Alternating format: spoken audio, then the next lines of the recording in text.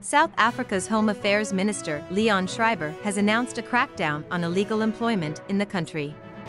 Schreiber has pledged to significantly step up inspections at various businesses across the country, including restaurants, Spaza shops, farms, and mines, to identify and take action against those found to be illegally employed.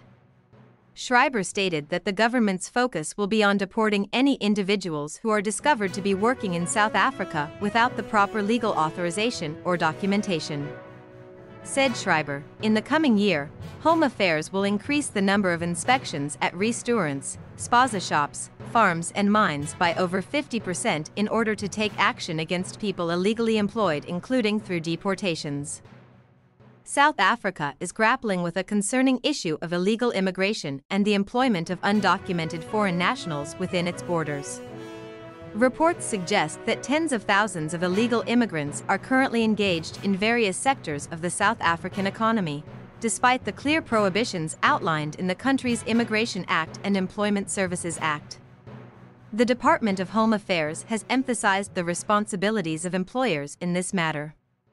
Businesses are required to make a genuine effort to verify the immigration status and work authorization of their foreign employees.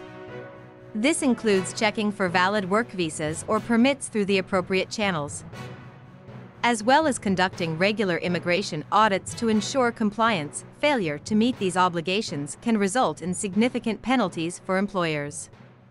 Under the existing legal framework, those found in violation of the Immigration Act may face hefty fines or even imprisonment.